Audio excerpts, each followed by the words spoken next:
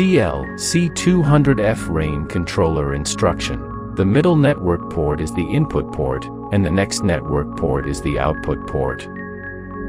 Connect the controller to the power supply, connect the controller to the light,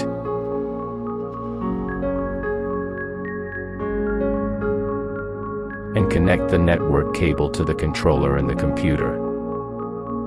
Press and hold the key for 3 seconds to switch the controller mode, and the red light of the key flashes and then lights up. Click the button to switch the controller built-in effect. Press and hold the key for 3 seconds to switch back to Artnet mode.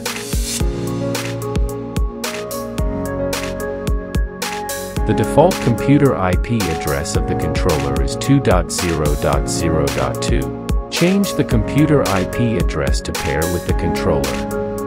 The indicator is green when there is no signal connection, and blinks green when there is a signal connection.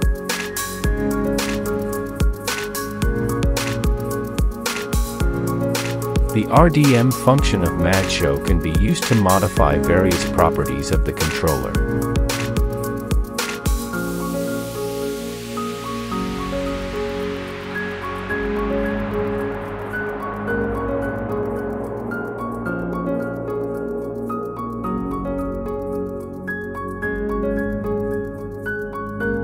In a rainy environment, use the controller ports facing down to avoid water accumulation.